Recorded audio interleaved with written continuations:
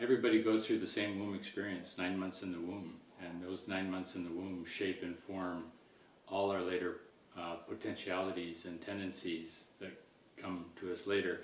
They're also unconscious in the sense that the ego's not aware of them because it happens before we have an ego. So it's a way of bringing that which is unconscious to the forefront.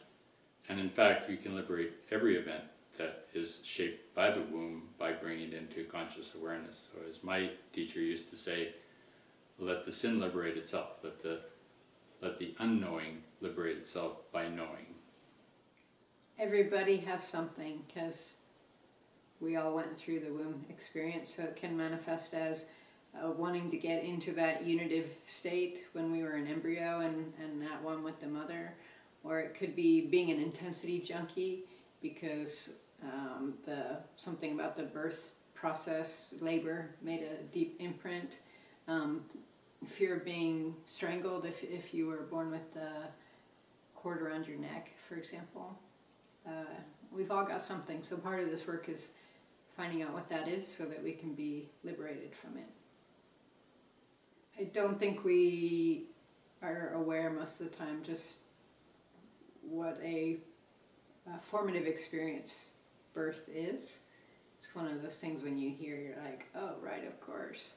And then when we go through these exercises, we get a contact with just what an imprint that was on our being and laid the foundation for a lot of our life.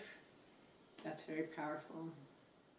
We also recommend that you speak to your mother about what it was like for her when she was pregnant with you, if there were any significant events during those 9 months, and what the birth was like. If that's an option to you, if your mother's still alive. Most of us, ironically, we don't talk about those kinds of things, and that can also shed a lot of light on all sorts of things. And it's like we're starting to put together pieces of a puzzle, and that provides a number of pieces too.